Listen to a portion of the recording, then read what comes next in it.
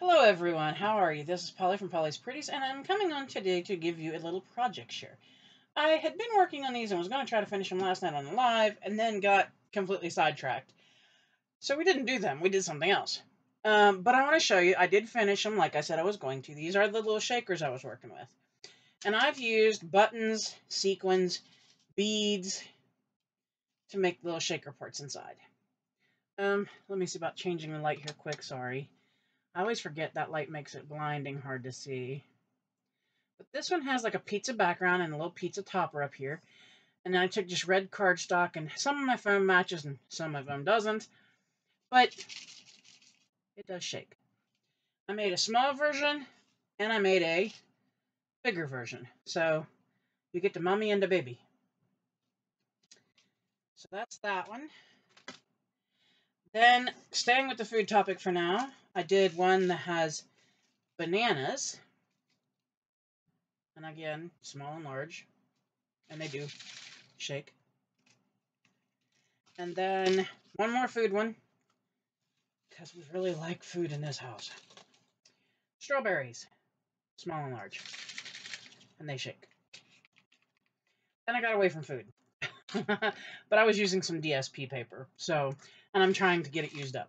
These are flamingos, small and large. And then the last ones I did was a small and a large of like a mermaid print, like the mermaid scale. And yes, they shake. They all shake. So there's a total of, I believe I said 10 here. Let me see. 2, 4, 6, 8. Yeah, there's 10 that I made. And these did take me over 48 hours to make because a lot of stuff needed drying time. So they definitely needed some drying time, and then they needed to set even after I put stuff in them because they have to dry again.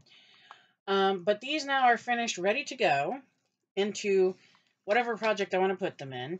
And I really had fun using the mason jars. I thought they were kind of neat just to pull these out and use them and turn them into shakers and just really have a good time with it. As a reiteration, last night we did 3 different versions of a little felt house on a circular background, and we used buttons as the decorations. Here's the blue and dark blue. Here is the pink and the gray. And here is the orange and brown. And these were Pinterest inspired, but on Pinterest they didn't have the little vine as a decoration. And I believe theirs said home down the sides, but I didn't have anything small enough to put that on there with. So we did those. And I showed the first part of my Temu haul that I got yesterday. And it was my very first Temu haul. So I'm going to try to do up the second part and get it posted up for y'all today.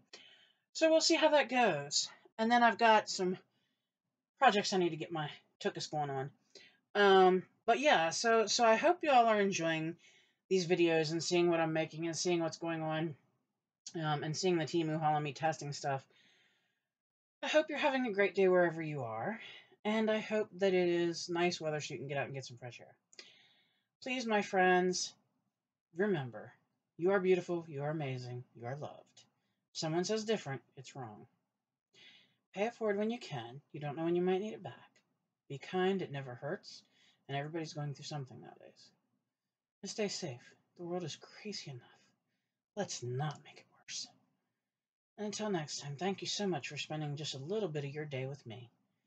Thank you so much. I appreciate it more than you know.